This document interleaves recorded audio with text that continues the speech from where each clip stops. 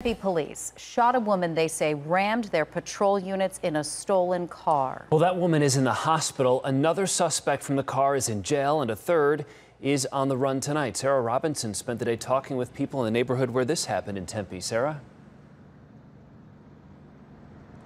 Well, guys, I spoke with several people who live here, and they tell me they've never seen anything like this before. They describe this apartment complex as quiet and friendly, a place they never expected to see helicopters circling over their homes as they're trying to fall asleep. Honestly, it's a very quiet neighborhood, and honestly, I wouldn't suspect anything like this to ever happen. Jamie York describes her apartment complex at Priest and Baseline Roads as safe and friendly. But last night, it was anything but. I've heard shots before. I heard them last night. I just didn't think that's what they were. According to Tempe police, officers were tracking a stolen car. When confronted by police, a man driving the vehicle fled on foot. That's when things got chaotic. The passenger refused to comply with police commands.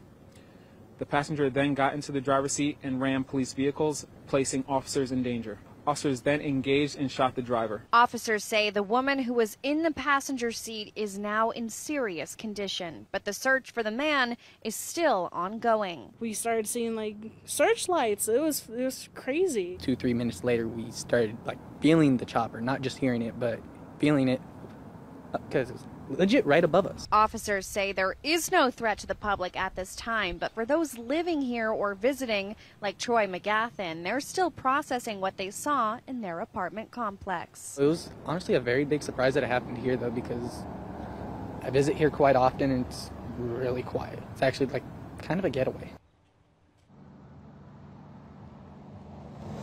Now, Tempe police tell me there were no officers injured during this incident. There was a third person in the back of that stolen car. They have been detained now as well.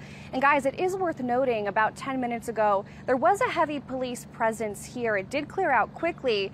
At this time, it is unclear if that presence was related to the incident that happened last night. Live in Tempe, I'm Sarah Robinson for Arizona's Family. Sarah, thanks very much. We have